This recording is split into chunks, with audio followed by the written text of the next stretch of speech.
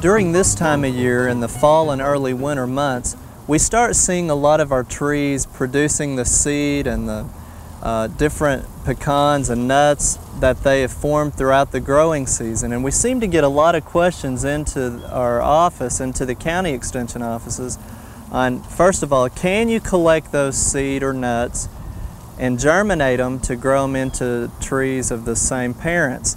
And the answer to that is yes, but there's a few things that you need to keep in mind. And one of those is to select the parent that is the utmost quality, or for the characteristics that you like that particular tree.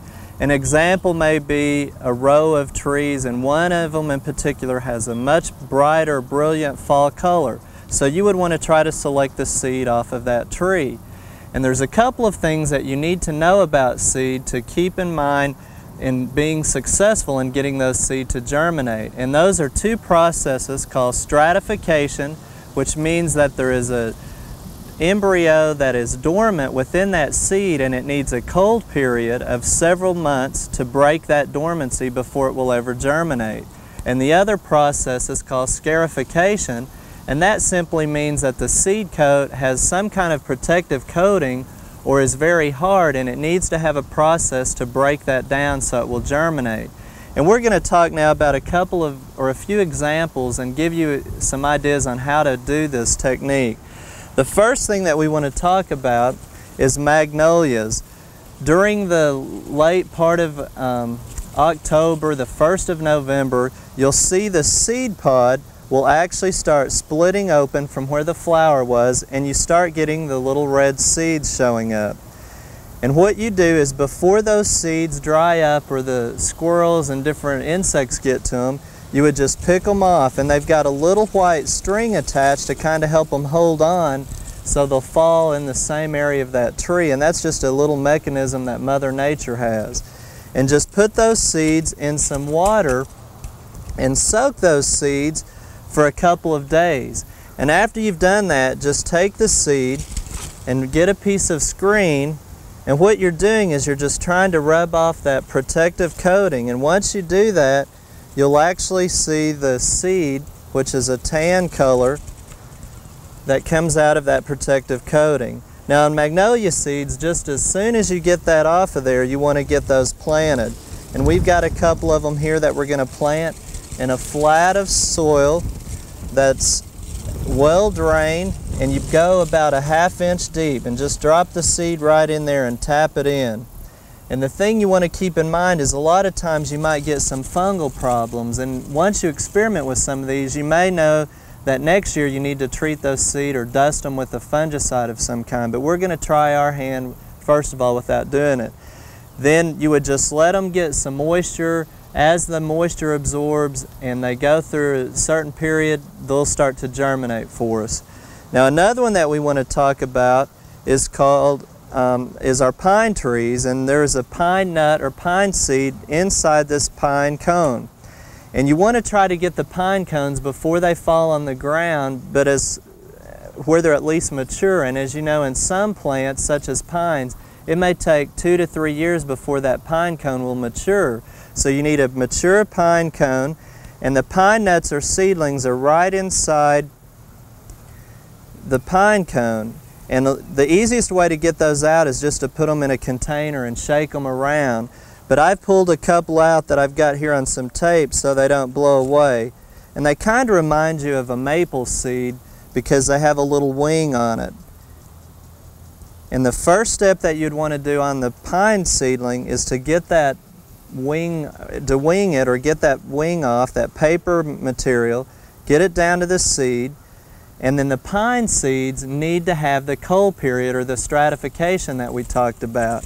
Now there's several ways that you can do this. You can put the seeds in a clear plastic bag with some sphagnum peat moss, or a Ziploc bag since the seeds are so small, or even sand, and get plenty of moisture in there and put them in your refrigerator and about temperatures of anywhere from 33 to 41 degrees.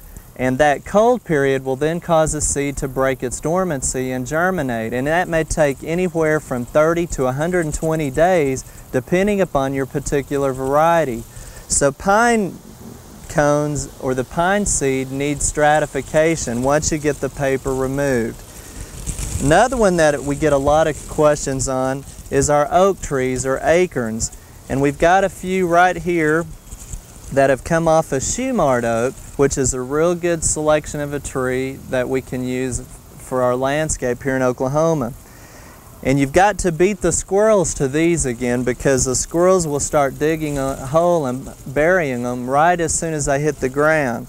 But try to collect a healthy acorn, remove the cap, and then you're ready to go. And again, the oak variety depends on whether or not it needs stratification or scarification, but check for any kind of mechanical damage. Somebody may have stepped on them, or they may have broken, or you may even see an insect hole, because those won't germinate. The embryo has already been damaged. If it's in the black oak group, it needs the cold temperatures that we talked about, around 41 degrees. If it's in the white oak group, you would just plant it again a little bit deeper than we did the magnolia seed, because we've got a little larger seed. And you can even get the large bur oak, such as this one, which you'd have to plant in a container, something similar to this, where you could go down about an inch, inch and a half deep. But again, it all depends on whether or not the oak variety is in the white or black oak group. Now, there's only one way to find that out, and that's to know the genus, species, and to check some different resources or literature information. And if you have problems with that, contact your extension office and they should be able to help. Now, the last thing we want to talk about is the golden rain tree. And these are real beautiful trees, again, considered a small to medium-sized tree. And this time of year they put out their seed pods. And inside those seed pods you can see is usually 1 to 3 seeds. Now, the golden rain tree, the seeds are extremely hard. They're almost like marbles. And these would need scarification, and the best recommendation is to soak them in sulfuric acid for a few hours, and that breaks down that hard seed coat that is about the thickness or hardness of a marble, and then put it in your cold stratification process, and then they will germinate in several months as well. So remember, it all boils down to the fact of what kind of plant you have and the variety, and you need to determine if it needs the cold process or the scarification to loosen up that seed coat. And there's several ways that you can try that here, and we hope you'll have success in germinating your own trees as well. We hope you enjoyed this video. It's part of our OK Gardening Classics YouTube channel. You can also find more recent videos on our Oklahoma Gardening YouTube channel. And join us on social media for great gardening tips, photos, and discussion.